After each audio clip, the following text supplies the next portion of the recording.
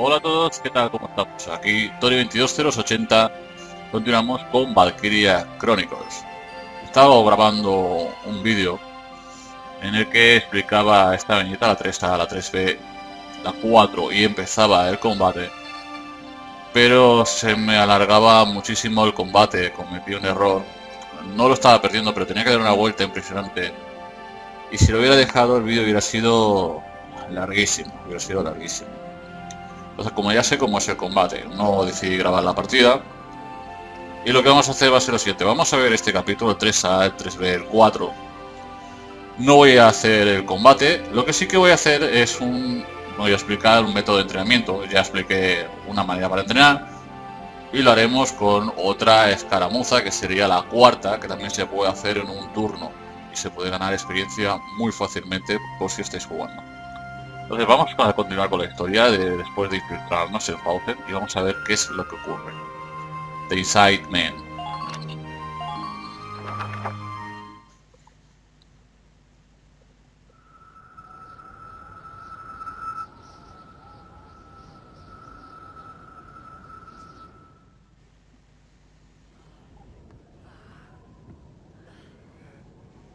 Zombies. Ah, no.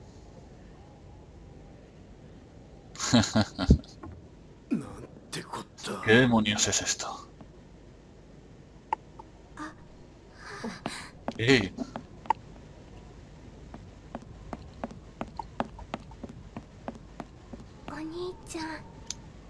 Hermano.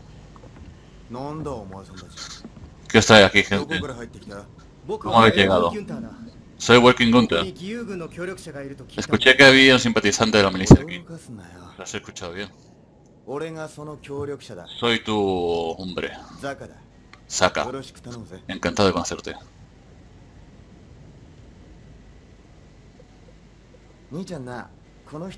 Calabaza. Tengo que hablar de cosas de auto con esta gente. ¿Puedes ser buena chica e irte a la cama por mí? Buenas noches.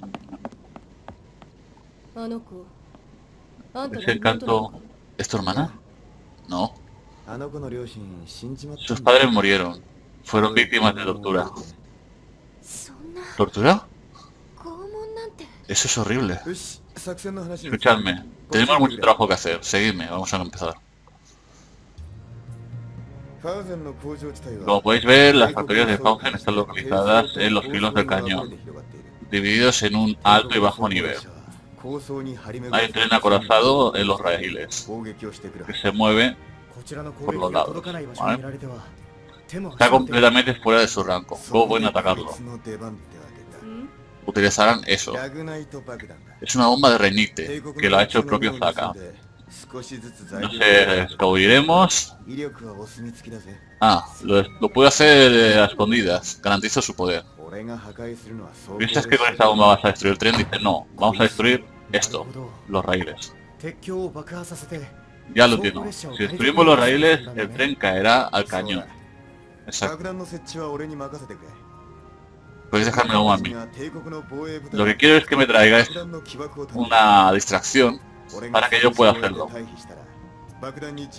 Una vez que la haya conseguido poner, haré una señal para que la detonéis con un disparo.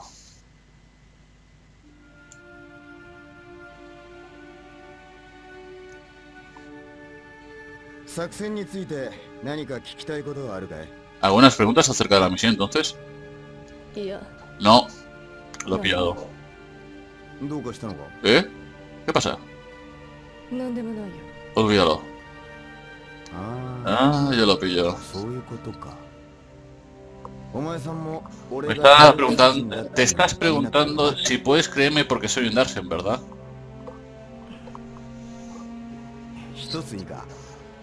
Si no te importa que preguntarte, me gustaría que me dijeras algo.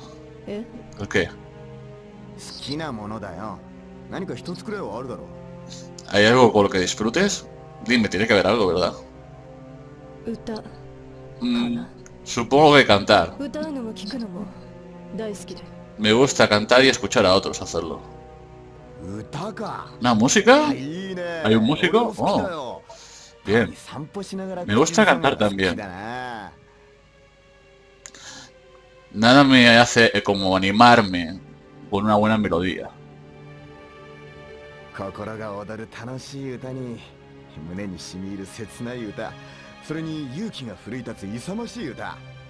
La música te puede levantar la moral o hacerte llorar. Los anthems, que no sé lo que es anthems, pueden conducir a todo un país a la guerra.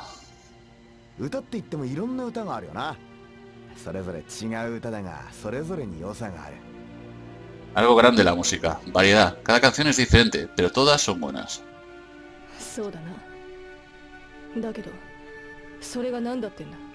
Sí, eso supongo. ¿Y eso qué viene?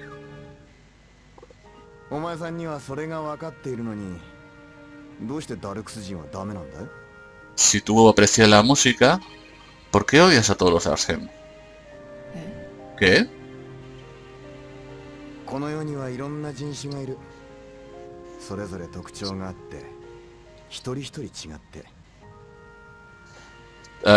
El mundo está lleno de todo tipo de razas, o sea, de toda clase de gente. Y cada una de ellas tiene sus rasgos. Pero toda la gente son única. Es como la música. Todas tienen sus puntos buenos. Eso es lo que pienso.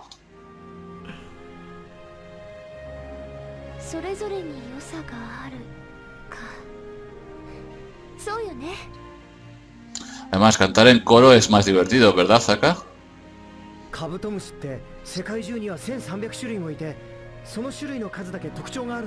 Y ahora viene el friki del mundo, que es Welkin.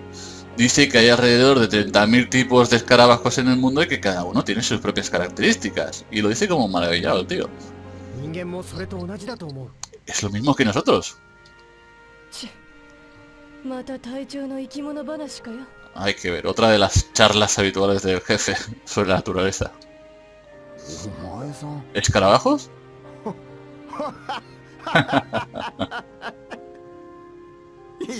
Wow, esta es buena. Nunca había escuchado a un hombre comparar a la gente con los escarabajos de una manera buena antes.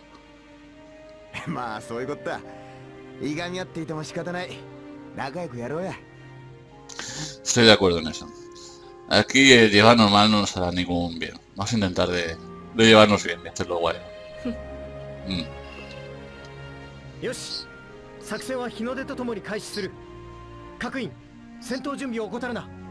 Ok, la operación comenzará mañana. No sé, ahora no me acuerdo si era al anochecer o al amanecer. Creo que al anochecer.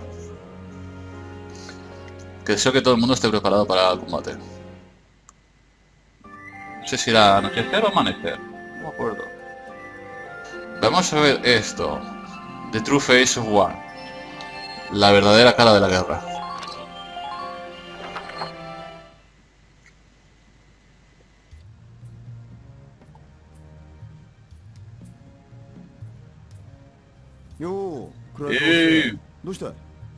¿Qué pasa con esa cara tan larga? ¿Estás preocupada? Oh, Mr. Zaka. Que no puedo creer que... ¿Creer qué?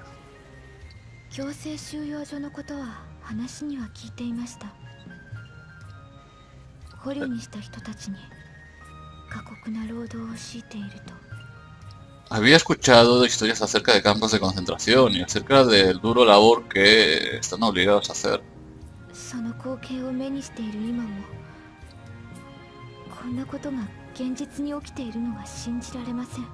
Pero ver que eso ocurre en persona es como decirte, es tan cruel para ser verdad. Sí. Pero es la verdad. ¿Eh?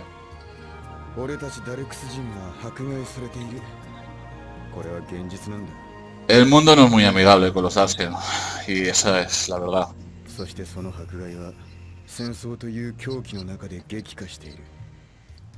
Y esta guerra está llena de prejuicios con la gente, o sea que... Eso demuestra el ser inhumano.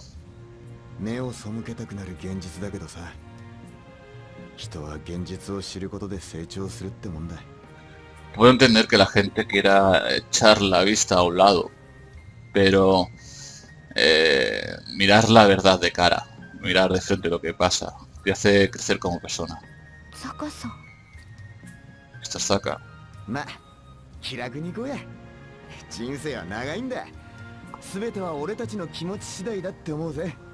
Bueno, tú todavía eres joven, tienes que disfrutar la vida. Es cosa de nosotros hacer que la mentalidad de la gente cambie. Me gusta cómo habla Zaka, me gusta mucho. Me recuerda a Welkin. Sin el friquismo, claro.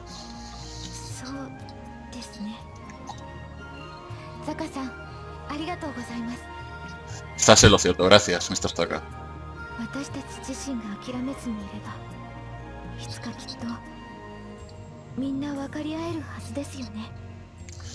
Mientras no paremos con la idea, algún día será de que los demás nos acepten. Sí.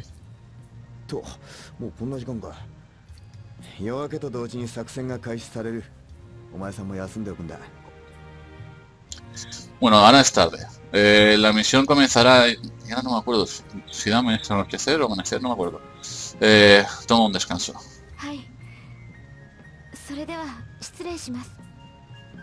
La haré. Buenas noches, Mr. Zaka. Bueno, nuevo episodio ha sido añadido. Llevamos 10 minutos. Entonces lo que vamos a hacer va a ser lo siguiente. Este combate yo creo que va a ser muy largo. Muy largo. Yo sé más o menos ya cómo se hace. Sé cómo se hace. Y quiero dejarlo entero para el siguiente capítulo. Entonces, vamos a hacer lo que os había dicho. Y os voy a enseñar otro método de entrenamiento. Por si lo estáis jugando. Ya hicimos en uno el 1 y el 2. Que se hacía súper rápido. Este de aquí, este combate sería el combate en que nos enfrentamos a Jagger con aquel tanque que era imposible de destruir. Lo que pasa es que aquí, claro está, no aparece Jagger.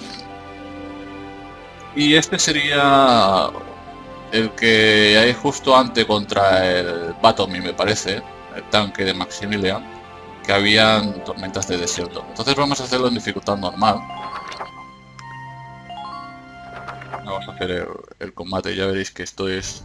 Se puede hacer muy rápido. Pasamos la explicación de la operación.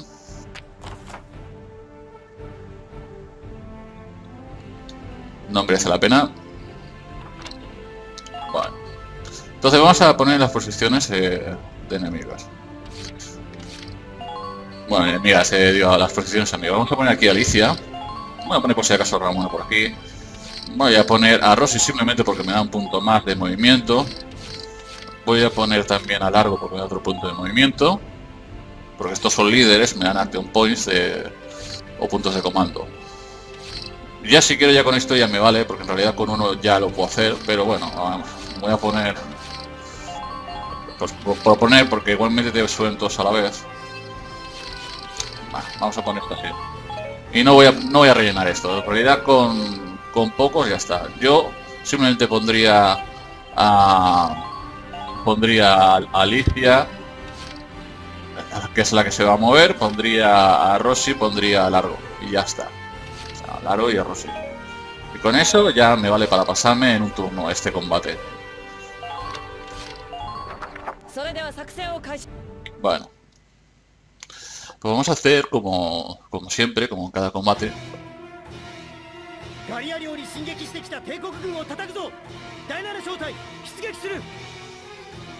Vale.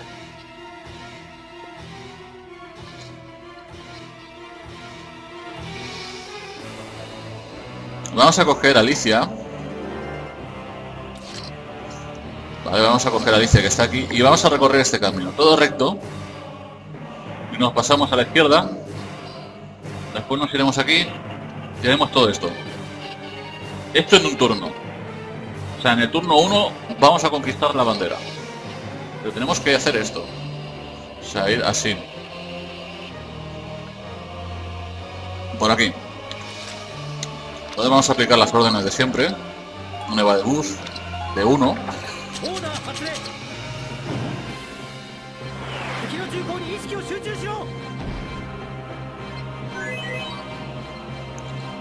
Ahora vamos a poner un defense boost.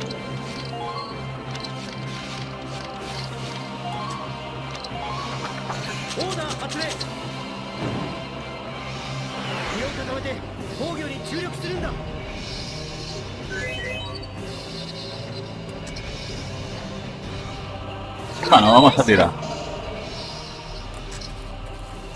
Y ahora es hora de correr sin parar. Ahora aparecerá uno a la derecha, otro a la izquierda. Mira, mejor estabilidad que se me ha puesto. Vamos a pasar de esta gente. Totalmente. Pasamos desde la derecha, continuamos corriendo. Seguimos adelante. Bueno, ahora aquí si queremos podemos disparar. Que no significa que lo vayamos a matar. Pero bueno, podemos intentar para ganar algún punto. Otro muerto, es el trooper. Podemos intentar de disparar antes si queremos, pero no merece la pena. Vale, seguimos corriendo. Ahora aparecerá un tanque a la izquierda y dos personas, izquierda y derecha.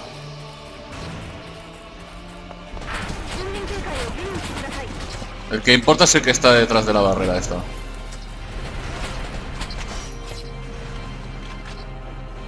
Este, como está protegido, va a costar mucho. No os tiente utilizar este lanzagranadas si tenéis ya la habilidad. Como no le voy a hacer nada, mira lo que hay por aquí. Vamos a dispararle al... por hacer algo, ¿sabes?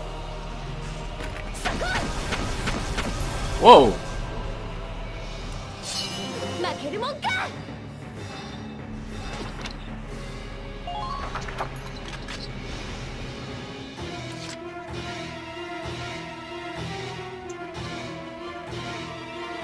Estoy por utilizar, a ver si me sale, order. Puedo utilizar un order para disparo a lo bestia. Estoy calculando los movimientos, porque si utilizo un 2 TP para disparar a lo bestia, a lo mejor podría cargarme el tanque. Me quedarían 3, creo que necesito 2 para el tío. Voy un poquito justo, o sea que voy a pasar del tanque.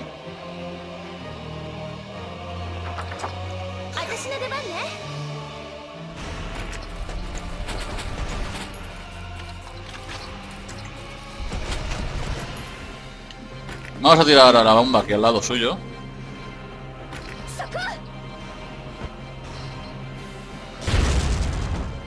Vale. Y ahora el siguiente sí que me lo cargo.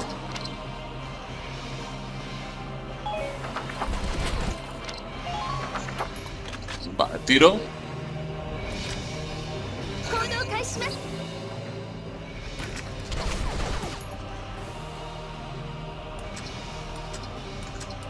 Desde aquí llego bien. Voy a intentar después de hacer un doble order. Muerto.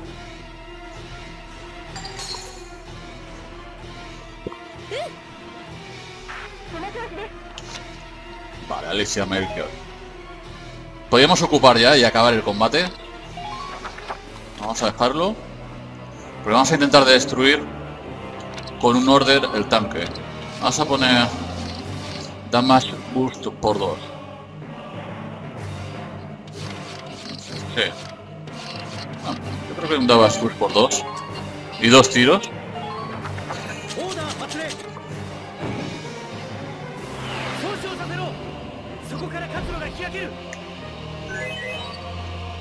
Y a ver qué tal la Alicia.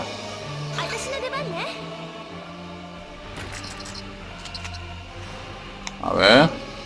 Vale. Fuera. Tenemos un tanque de premio.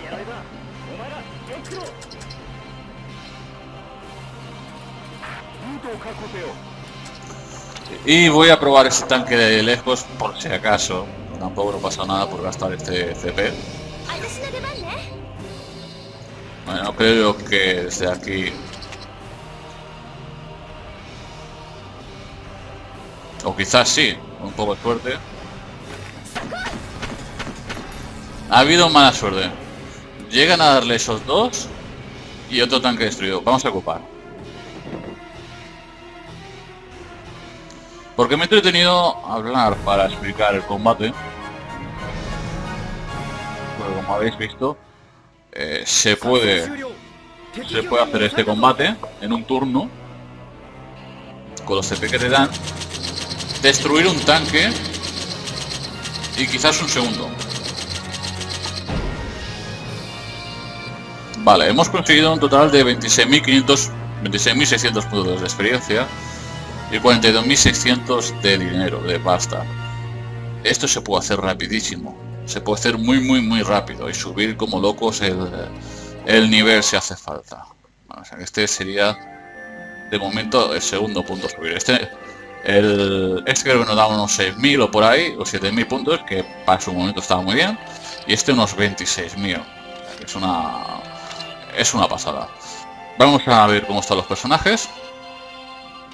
Vamos al cuartel.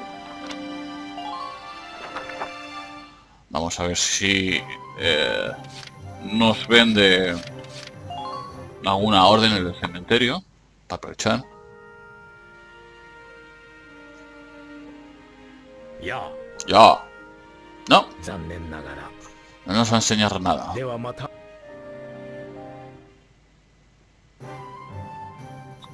Veo que tengo bien sal, o sea que me van a regalar alguna medallita. Pero vamos a Training Fail. Y con estos 26.000 a ver si le puedo dar experiencia a alguien.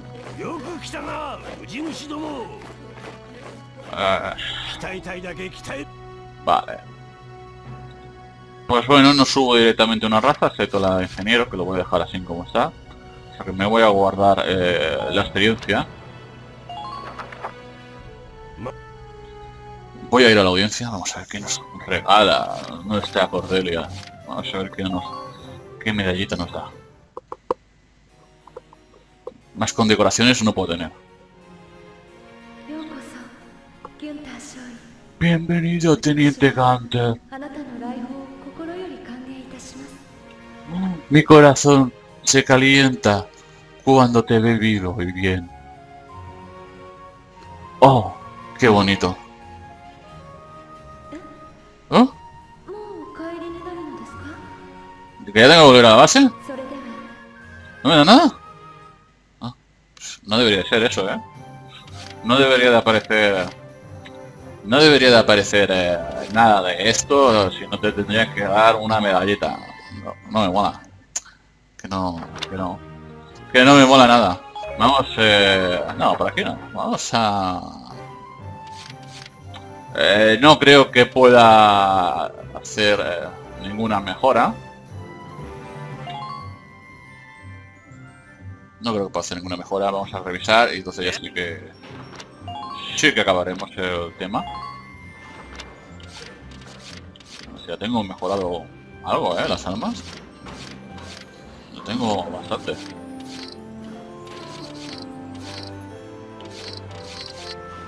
Tengo todo.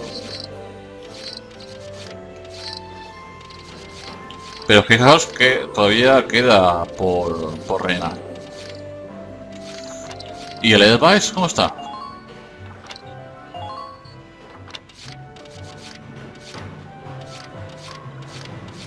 Esto no lo voy a subir porque total no... Nah. Vamos a dejar el capítulo aquí. Y veremos qué tal nos sale el combate contra el tren en el cañón. O sea, yo lo he probado. Y creo que sé hacerlo ya más o menos bien. Lo que pasa que tuve que dejarlo porque no había caído en una cosa y se me iba a alargar muchísimo el vídeo. Entonces, vamos a dejarlo aquí. Y el siguiente capítulo toca batalla larga. Un placer estar con todos vosotros aquí, Tony22 de los 80. Nos veremos muy pronto.